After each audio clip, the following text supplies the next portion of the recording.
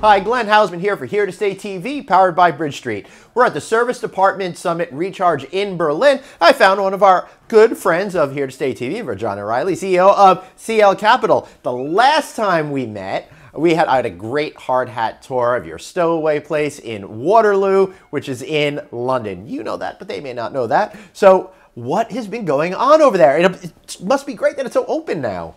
It is. Hi, Glenn. Hi. Really good to see you.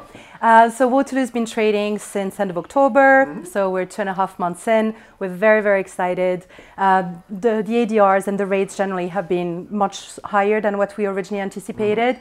Occupancy stays taking a little bit longer to ramp up. We currently have our first 3-month guest staying at the 3-month guest in an 18.4 square meter room, which is actually very That's exciting. great. Now, you should know that the whole concept is restored shipping containers, which is really cool, creates a great visual aesthetic for the property. People are totally connecting to it, huh?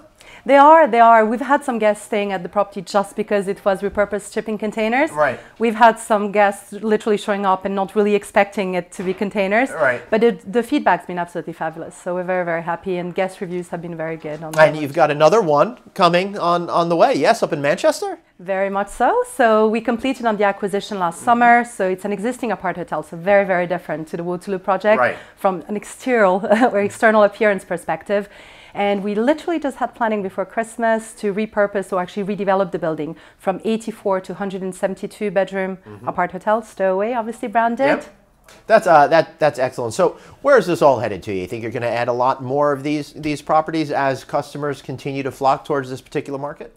We are definitely planning to do a lot more. We've been working on something else in the City of London, which we're particularly excited about. We're very keen on obviously Edinburgh, possibly Glasgow, and other UK cities. But we're actually very excited about Europe as well. We've started looking at Germany and hopefully Paris as well. Oh. So more to come. Very nice. Well, I'm very excited for you. I'd start to ask you more questions about the London thing, but then you'll just give me nasty looks and that's not going to work out. Great. So any final thoughts about what you see here at the conference we're attending here about service apartments, alternative accommodations, and the rapidly changing nature of what the hospitality industry is?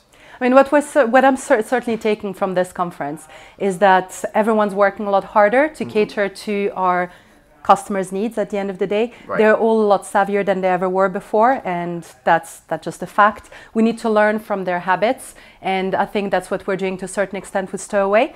We're not trying to be all things to all people. So integrating other services by partnering up with the right professionals is really the direction we're going to be heading.